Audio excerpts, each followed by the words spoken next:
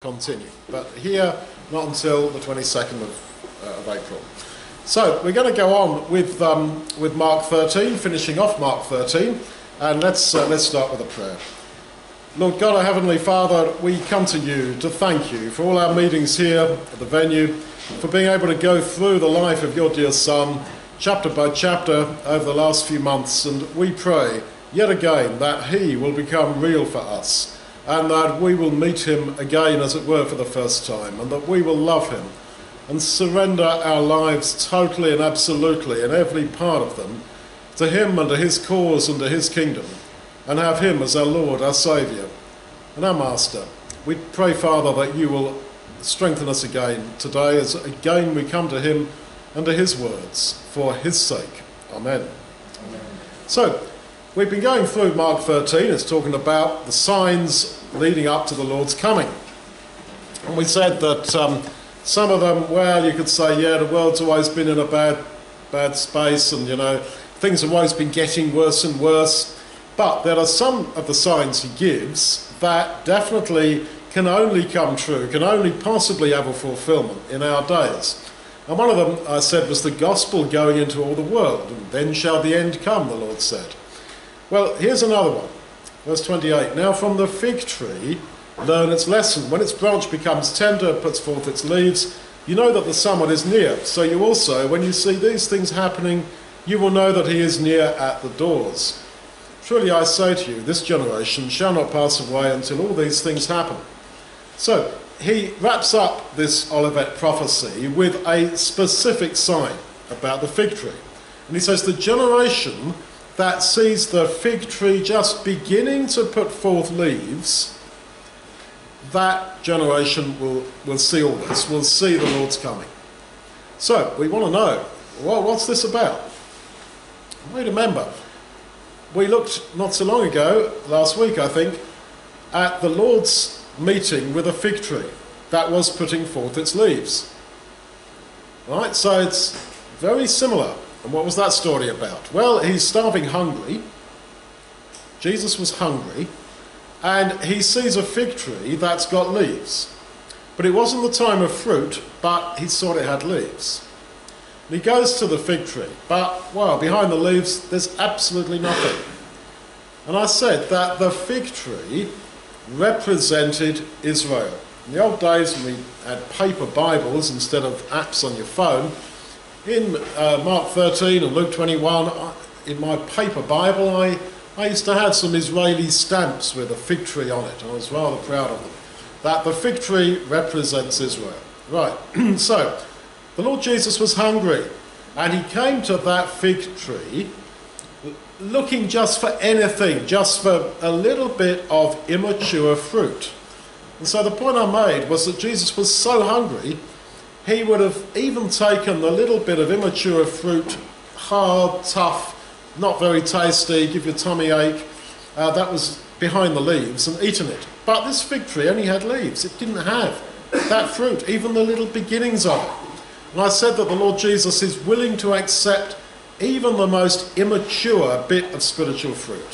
What is the fruit of the Spirit? Love, joy, peace, start again. Love, joy, peace, patience, self-control, and so forth.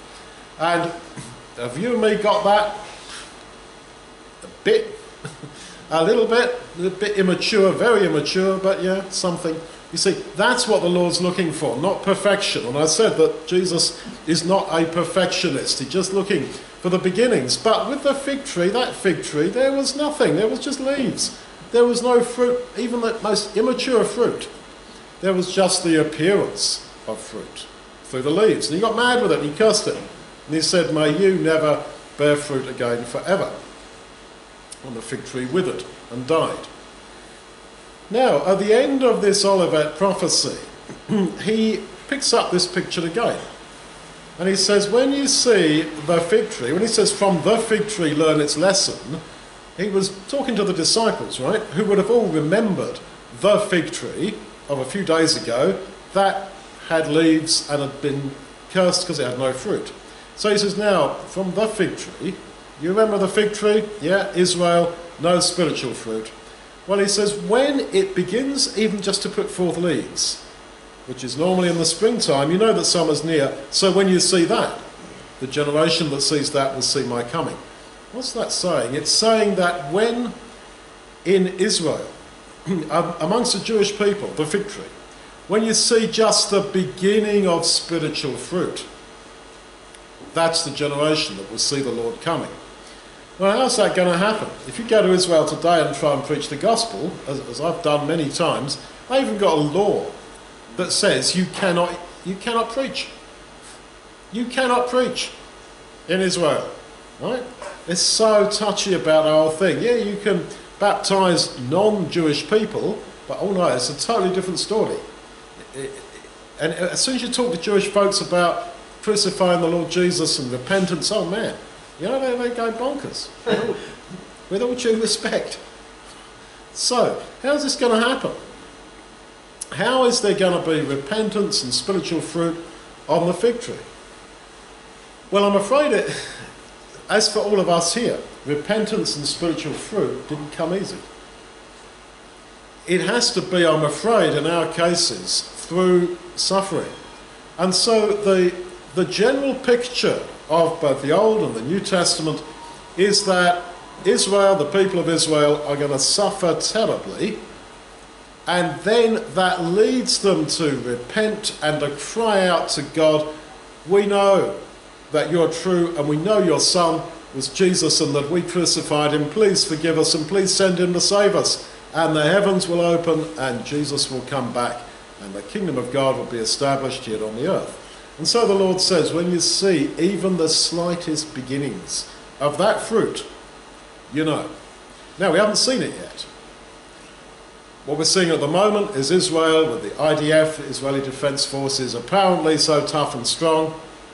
But, you know, they're not going to stay like that. Zechariah 14, Jerusalem will be captured, it will fall, women will be raped in the streets, and the party in Israel will be over.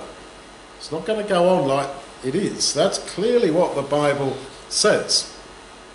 And that will lead them to repentance. Now, you can whip your phone out and think, oh, what's going on the news? Check your favourite news channel. Oh, wow, Iran has thrown nuclear weapons at Israel. There's been a huge invasion of Israel, and the IDF, the Israeli Defence Forces, have been overwhelmed, overrun. There is now Muslims taken over Jerusalem, and Tel Aviv has surrendered. Whoops. Now that could happen. Honestly, no kidding. You check your phone, it's happened. You know, that is absolutely on the cards. Something like that. Whereas previously, for, you know, centuries and centuries, such a possibility was not even there. So I think this is one sign, or the beginning of a sign, that shows us that, yes, we are in the last days. But as I said to you before, whether or not the Lord Jesus comes in our lifetime, doesn't make any difference. If you are baptized into Jesus Christ, and you are in Christ, then you are assured, absolutely assured, that as the song says, because he lives, we shall live also. Because he lives, I will live also. Big deal. No big deal if we die. We're all going to die at some point, and we will be resurrected like him and live forever. And you see, that's why I keep pleading with you on my hands and knees to get baptized into Jesus, into that death and resurrection. Just like that. You know me, there's no agenda. I haven't got any agenda at all. Just straight up. Simple as that. So, that generation will not pass. But he says, 29, when you see these things happening, you will know that he is near at the door. But all the teaching of Jesus kind of fits together in a sort of seamless kind of way. And he says, in talking to the churches in the book of Revelation, he says, behold, I stand at the door and knock. And if any man open, I will come in and eat with him and he with me. So, yes, the second coming of Jesus is like Jesus coming to your door.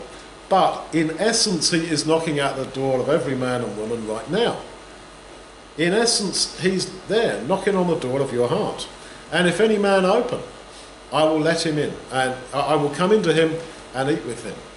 Now, we who live in the UK and Europe in a sort of individualised society. For us, maybe that is kind of quite normal. Although I am at home in my flat and there's a knock on the door and a friend comes around and I say, yeah, come in, open the door, I let him in and we have something to eat together. But don't forget, in their society, it wasn't quite like that. People didn't live alone. That's something of the last 100 years or so here in Europe. Everybody lived in some kind of big family, extended family. And is it only the very poor or the marginalised or the weird or the odd, the rejected, who lived alone? So it's a strange figure for the Lord to use when he says, I stand at the door and knock, and if a man opens to me, I'll go into him, I'll go into his place and I will eat with him and he'll eat with me. Which again sort of kind of sounds obvious, that if I eat with you, well then you eat with me kind of thing. But the idea that he's giving is of two-way friendship and relationship between Jesus, who's knocking on the door of some rejected, odd, non-standard person who's living on their own, which, as I say, isn't unusual in our society, but for them that stood out like a sore thumb. Oh, you're living on your own? Oh, whoops, what, you fell out with your family? Everyone had a family, in those days. Oh, you fell out with them? Oh, whoops. Yeah. So they were rejected. They were the odd ones, or you were thought to be weird in some way, or non-standard in some way, and so therefore you had to live on your own. And so that sort of cuts it with us, does it not? Because we can all relate to that. We all feel that I am the non-standard, I am odd, I may be in the flow of things, but in my heart I am totally isolated. Yeah, right, that's how it is. And the Lord Jesus in that sense is for us. And he wants us to open that door and he will come in and eat with us and we with him. And of course to eat together was a sign of acceptance and fellowship. And we're going to take the bread and the juice, which is an eating with him. That is a sign of his acceptance, and that's why that table is totally open. That, as the Jews say, Reformed Judaism anyway, in the synagogue at Passover, whoever is hungry, come and eat. And that's it. Please let me eat with you. That's what he's saying. So, yeah, I think the situation with Israel and so forth is looking forward to this. But as I said before, there is not a calendar date when the Lord Jesus will come back. It's not that God set it up for the 6th of April, 2029 at 3:10 GMT London Croydon time. No. What he's done is set conditions. That's why, as I said to you, when the other day, when the disciples say to Jesus, "When you're coming back," he basically says, "Go and preach the gospel," because he has set conditions, not a date, as such. When the gospel goes into all the world, then shall the end come. When the harvest is ripe, then it is reaped. When there is fruit on the fig tree, that is specifically in Israel, the Jewish folks, then that generation will see the Lord's coming. So he says, 32, "Of that day or that hour knows no one except the Father, neither the angels in heaven nor the Son." So why don't they know the day or the hour? Because there isn't a day or hour. There are conditions, not a specific day and hour. And all this talk you see on social media, oh, some guys predicted that Jesus is coming back. You remember during the lockdown, during COVID, there was all this stuff about, oh, Jesus is coming back, oh, this is a sign of the end. Well, wrong again, he didn't come, did he? Because it's not like that. It's not that the Bible has given us a chronology ahead of time. And the game is to match world events with what the Bible says, and therefore, hey, I know Jesus is coming back on such and such a date. No, nonsense. He has set conditions. God has, if you like, how to put it, set objectives in history. And that's what he's working towards. Right, so he says, 33, "Be warned, watch and pray, for you do not know when the time is." So actually, it's exactly because you do not know when he's coming that you have got to watch and pray and be bright and bushy-tailed, waiting for him to come back, because you don't know when he's coming back. Now, as the Lord said in various other parables, you know, he said that it's like 10 girls, 5 wise, 5 foolish, the wise and foolish virgins. And they went out to meet the bridegroom. They all took their lamps with them, which were of course not torches with Duracell in them, but oil lamps with oil. And well, he delayed. He stayed longer than they thought, and their lamps went out because they all fell asleep. And then when the cry went up, he's back, the foolish ones hadn't taken any extra oil. They went off to buy some oil. The wise ones had taken some extra oil. They put that in their lamps, and yes, they went to meet the bridegroom. By the time the other girls had gone to buy some oil, they come back, knock on the door, and the bridegroom says, "I don't know who you are, go away." So, in that picture of the whole thing, we in the last days are to stay awake. Watch, it means stay awake. Stay awake and pray. But in that other parable of Jesus, he shows that actually his people don't stay awake, they fall asleep. Paul's very clear in Thessalonians where he says that let us not sleep, as do others, but let us watch and be sober. Let us not sleep. But actually they do sleep in the parable of the wise and foolish virgins. And they shouldn't do, but they did. So I think what that's saying is that when the Lord comes, his people, the whole lot of them, including those who will be saved, will not be as ready and bright and bushy-tailed as they should be. And the wise are only saved because they realise their weakness and they realise the possibility of his delay, and they take a bit of extra oil with them. And that's it, that's the difference. Knowing your fallibility, that's it. So he says, watch and pray because you don't know when the time is. And we are to live as if he's coming at any moment. They're quite independent of how you interpret Bible prophecy, whether you think that, I don't know, the vaccine is a sign of this, that or the other, or whether you think that what's going on in Israel is significant, or the war in Ukraine, or whatever the latest thing is that's there in the news, whether or not all that stuff is relevant to Bible prophecy or not is a different issue. Put that on one side. But we are to live waiting for his coming imminently. That means at any moment. And that's how it is if you love somebody. You're waiting for them to come back at any moment. Probably heard those old stories from the First World War and all that where, you know, dad or brother or son goes off to fight and no news from him. Oh, he hasn't come back yet, and everyone's eager beaver hoping that he's coming back. Maybe he'll come back today. Oh no, maybe tomorrow. No. Every day hoping he's going to come back, and then one day, you know, it's a sort of classical kind of story, you know, the dad or the brother or whoever does come walking down the garden path and knocks on the door. And so it is a little bit like that. But because we love him, and this is it, do you love Jesus? It's the bottom line, you see. If you love him, then you will want him to come back and you'll be looking for him. And your way of life will be appropriate to someone who is waiting for their master and their loved one to come at any time. So he then gives a little parable. He said, it's like a man, 34, going on a journey. On leaving his house, he put his servants in charge, each according to his assigned tasks. He also commands the gatekeeper to stay awake. Therefore you stay awake, for you do not know when the Lord of the house comes, whether in the evening or at midnight or at cockcrow or in the morning, in case he comes suddenly finding you asleep.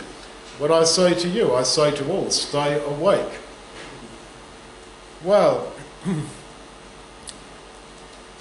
I said this, you need to compare that with the Lord's parable about the wise and foolish girls, where none of them actually stay awake. But they should do. They should have done, but they didn't. So what it means is that when the Lord Jesus comes back, that last generation, which may well be you and me, that last generation will not be spiritually strong. We will be sleepy. We will be only half awake. And unfortunately, that is how we are. Do we believe? Do I believe? Yes, I do. But do we feel that reality? Is this a felt reality in us 24/7? Well, I'm afraid it seems not. Because because of whatever, I was going to say the nature of the world in which we live, but you can't make excuses. The point is that probably most of us will not be all bright and bushy-tailed when he comes. Oh, this is Jesus. Oh, yes, I was expecting you. Yes. Oh, yes, do come. No, not quite like that, I'm afraid. But he says, what does he mean by watching? How do you stay awake? I don't think he means compare world events against the Bible. That's not what he's saying at all. He says that he is like the man who's gone away. And he's left his house and put his servants in charge. Who are the servants? It's you and me. If you're baptized into the Lord Jesus, you're one of his servants. And we have been put in charge. We have authority. That's what it means. We have authority. Each according to his assigned tasks. That means that everybody who is baptized into the Lord Jesus has got an assigned task, as he puts it here. In another figure, he says that we are baptized into the body of Jesus. One may be the finger, one may be the ear, the eye, the nose, and so forth. But the point is, we all have a specific role. A man is never better than when he is doing what God wants. So you see, to get baptized, to accept Jesus Christ, to enter the body of Jesus, this is not simply ticking a few boxes and, oh yeah, well, I feel better in my conscience. This is actually a call to have a role in his purpose, to do something for him. You may say, yeah, what's my job then? Well, that's the thing. Ask him. Ask him, Lord, what is your hope for me? What are you looking for from me? What would you like me to do? Now, Joy is, as you've noticed, popping along doing the food for us every day, has done for the last month or so. Right? She said that she was praying that prayer. Didn't get any answer, and then stumbled across us and figured, yeah, my job is to do the food down the venue. So if you want to be used, you will be. And one of the things that drives, I think, a lot of depression, even anxiety, even mental health issues, is people feeling that life is pointless. That life is just existence, day by day, one foot in front of the other, until I drop into my grave. You know, that is just pointless. It doesn't matter whether you are wealthy, whether you are poor, whether you are a rocket scientist, or whether you've got totally low IQ, live on benefits, whatever. It won't make any difference. All the same, everybody struggles with man's search for meaning. Man's search for meaning. What on earth is the point? You know? Absolutely. Viktor Frankl. Man's search for meaning. This bloke was a Holocaust survivor. Had incredible escapes. You know? Like 100 men shot on top of him, and they didn't get him, but all the bodies fell on top of him, and then he crawled out and escaped. And then he had another amazing deliverance where, you know, he was saying that the chances of me being alive are like millions to one. And what did I do after the war? I fell into depression. Night. Darkness. Man's search for meaning. And what was all that about anyway? And what's the point anyway? Absolutely. Nothing wrong with feeling like that. That is how it is. As I say, whether you're smart, whether you're stupid, whether you're beautiful or whether you're otherwise, whether you're rich, whether you're poor, whether you've got a great career or whether you've got no career at all, doesn't make any difference. You've still got the same issues. What on earth is the point? And it is here, you see, that God and his Son meet man exactly at our most urgent point and meet our need head on, right on, in a way that nobody and nothing else can. Each according to his assigned tasks. I have got meaning, I have got a role. to do something. You may say, it's all right for you, Duncan, you're there preaching away, yeah, you got your job. What about me? Yeah, you have got your circle of people in your life who you know, and you are the light of their world. Actually, they got no other chance apart from you.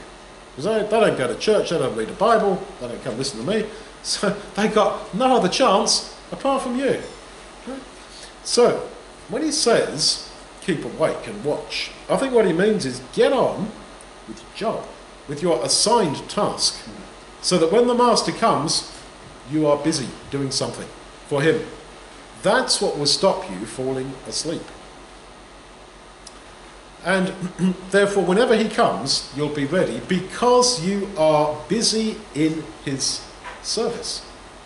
And this is a totally new way to live. It's a new paradigm, it's a new worldview, a new way to look at life, that I'm not just trudging onwards, you know, mile by mile, step by step, towards an eternal grave. As I say, whether you trudge in, 500 quid Nike trainers or barefoot, it doesn't make any difference. You're still trudging on.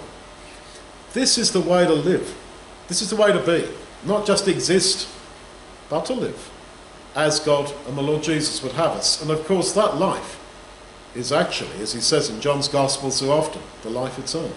That is the life that you and me can live forever. Let's pass the bread and the juice then. So, we're going to take the bread and the juice. That represents the body and the blood of the Lord Jesus. And it's because of him. It's because of his sacrifice that we are able to have this opportunity to live and not exist, but to live forever, to be with him forever. And as I said earlier, eating and drinking with him is a sign of his acceptance of you. If I'm at the door, the Lord says, and I'm knocking at the door, and if any man open and let me in, I will eat with him and he will eat with me. And you see, by taking this bread and this wine, alcohol-free wine, we are saying that, yes, I open to you, Lord. That's why anyone can take the bread and the juice and the wine. You're welcome. He's knocking at the door and he wants to come in. So let's give thanks for the bread and the wine.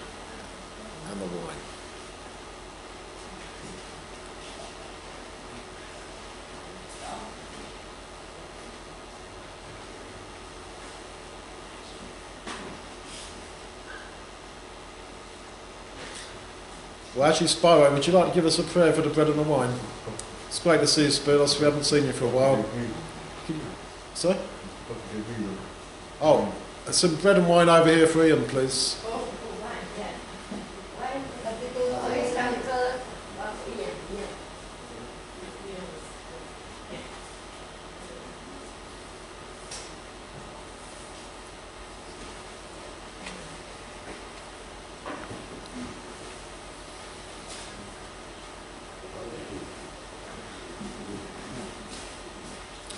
Thanks, Andreas.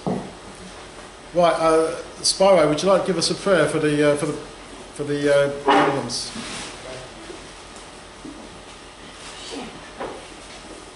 Heavenly Father, we give you thanks for your love, for your sacrifice, for the privilege, and the fact that we have the knowledge of Christ who died for us.